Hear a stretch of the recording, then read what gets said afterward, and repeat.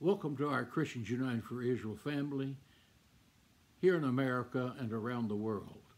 Today the topic is then and when. The text comes from John 20:20. When he had said this, he showed them his hands and his side. Then the disciples were glad when they saw the Lord. When and then. When you see the Lord, then you will be glad. When you see him high and lifted up, then you will be glad. When disease attacks your body and you see him as the great physician, then you will be glad. When you're burdened beyond bearing and you see him as your burden bearer, then you will be glad. When you feel lonely and forsaken, as indeed you might feel that way right now, and you see him as the friend that sticketh closer than a brother, saying, Lo, I am with you always, even to the ends of the earth, then you will be glad. When you are in a financial crisis and you see him as your source, as your Jehovah Jireh, as the Lord who provides, then you will be glad.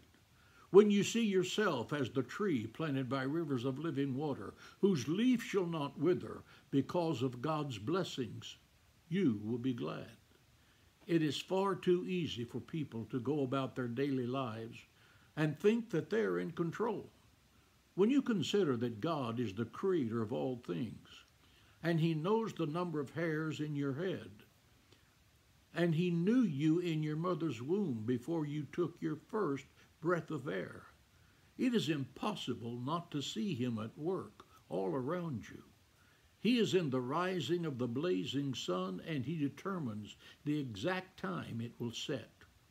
He is in the mundane and the miraculous.